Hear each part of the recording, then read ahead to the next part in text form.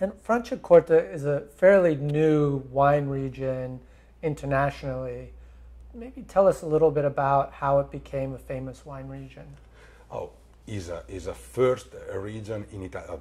Franciacorta, born in 50 years ago, 60 years ago, is famous because all the producers make the sparkling wine with a champagne method.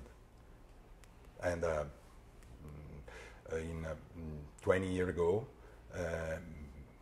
the Franciacorta producers make red wine or white wine, but now never or little.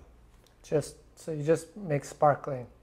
So the region that most people know, who know a little bit about wine in Italy for sparkling wine, is Prosecco. How is it different from Prosecco? Oh, but the difference is the grapes, because Prosecco is Glera. In Franciacorta there are Chardonnay, Pinot Noir, and Pinot Blanc. I love Pinot Blanc. I have 1 hectare of Pinot Blanc. And the difference is the method, because Prosecco fermented in a big steel tank, and for first fermentation and for second fermentation.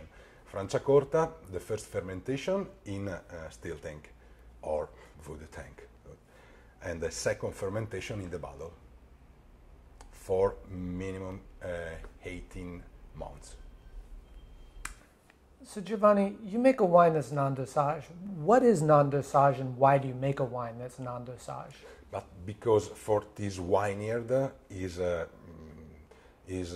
stupid if me addict at sugar or most, in my case only most, in disgorgement, because this wine is in a perfect equilibrium. So the wine is a purer representation of your terroir without adding the sugar. But no, we don't use sugar because the sugar is not my territory. And in Champagne, use sugar because pick the grapes when the grapes have 8 or 9 grade alcohol.